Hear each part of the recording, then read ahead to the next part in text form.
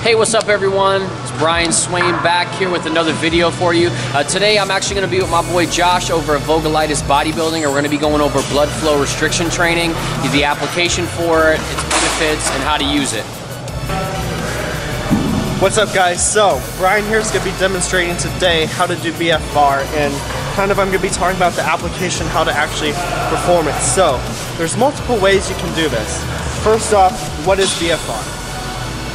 BFR is the pretty much restriction of blood flow out of the muscle, but we're not restricting it into the muscle. So we're going to be using these, which are wrist straps, but you can also use knee wraps or like some medical tourniquets.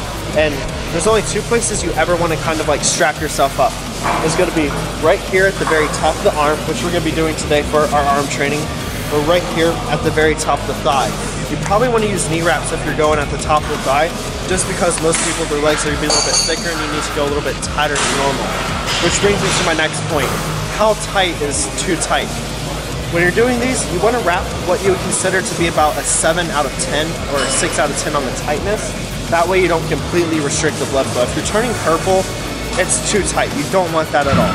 But you want to kind of just have like a slight discoloration, and you know, it's going to be very painful. You're going to get an awesome pump by doing so. So we're going to wrap up right now. And like I said, we're using the wrist straps here. These are longer ones than most people's. So we're going to wrap them right up here at the top. And Brian, tell me when the tightness is about. That's pretty tight, where it should be. That's good. Good?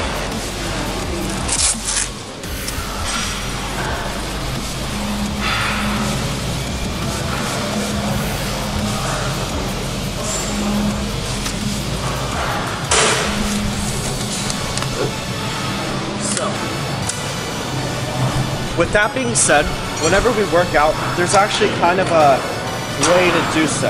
You want to do about, the first set is going to be 20 reps, so Brian's going to perform 20 reps here. After that, you're going to rest about 30 seconds, perform 15 reps, rest 30 seconds, perform 15 reps, rest 30 more seconds and perform 15 more reps, or right around a failure range of 12 to 15. The weight-wise here, we don't want to go too heavy. So the cool thing about BFR is you can actually get a similar response to heavy weight training using only about 20% of your 1 rep max. And we're still going to get a very good endocrine response and, you know, the IGF increase, testosterone, all that good stuff to help promote growth. Because we are still inducing hypertrophy through metabolic stress. So Brian's going to go ahead and do his next set. Now, is this the best way to go about and increase muscle size? You know, is it the replacement for regular weight training? Probably not the best replacement for it if you can do normal weight training, but it's a great supplement within your normal program. So, say you go through a normal arm workout and you're pretty taxed at the end, you just want to kind of do something to get that last little burn, this would be something awesome to throw in. But what it's excellent for is for people who are injured and can't do heavy loads but still want to get gains, because you can only use about 20% of that 1 rep max, so you're not going very heavy. It's giving your tendons, joints, everything a great deload, but still getting that excellent endocrine response that we're looking for. Also, if you're a power lifter and you know you got a meet coming up, or you're on a deload week and you want to continue to train body parts or some accessory lifts, see how he's turning color, sorry to change the topic, but he's not like a purple, but he's a slight discoloration from his normal skin. He's getting a sick pump. It probably burns really bad right now. Come on, Brian. Good. But when you throw it into a powerlifting program, it lets you get the accessory work without causing too much stress on your CNS to where you're gonna affect your other workouts. You know, you don't want to affect your squat, bench, or deadlift too much. So it's awesome for that.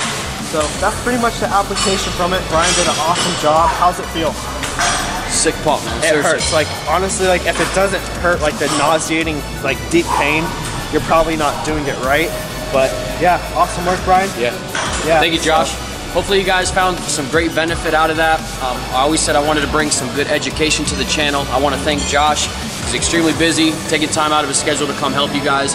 And hopefully you find this beneficial, and stay tuned for another video. Thanks a lot.